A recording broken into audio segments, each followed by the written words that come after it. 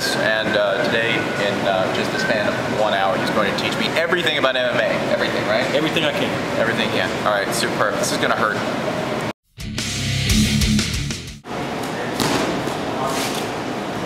That's ugly. That is ugly.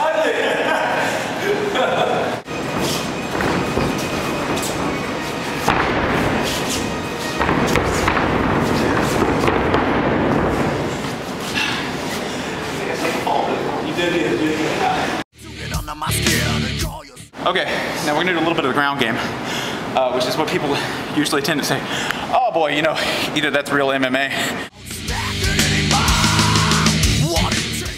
Want me to stop moving? Okay, that's either real MMA or that's the part that bores me. It wouldn't bore you if you knew how complex.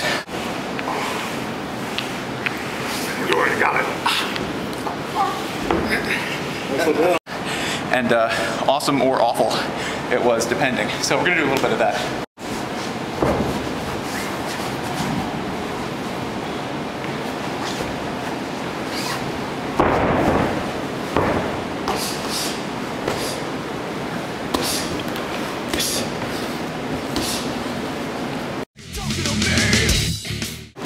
So what we're going to do is he's gonna take it very easy on me. And we're gonna go punching, sprawl, a little bit of grappling. Man, you got a big noggin. I got a huge noggin. It's unbelievable. Standing up portion. Just a little bit of what they do in MMA. Percentage-wise, this is what, 40% of MMA? Oh, it depends on the fighter. Right. You know? And that's what makes the sport of MMA so exciting. Hey, what's up, though? Is you never know what a guy's strength or weakness is. Yeah. Some fighters like myself tend to keep it standing. Some guys are 50-50. The best guys are 50-50 striking to jiu-jitsu. But most people are stronger at one or the other.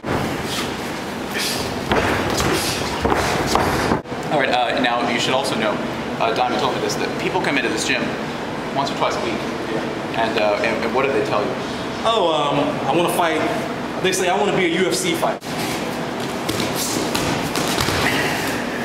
They say the sport is mixed martial arts, but they come in. I want to be the UFC thing, and they think that they can fight in the next month or the next 8 weeks. And we have to tell them time and time again, it takes a lot of practice, a lot of training to be able to do this, and not embarrass yourself or get hurt. You know.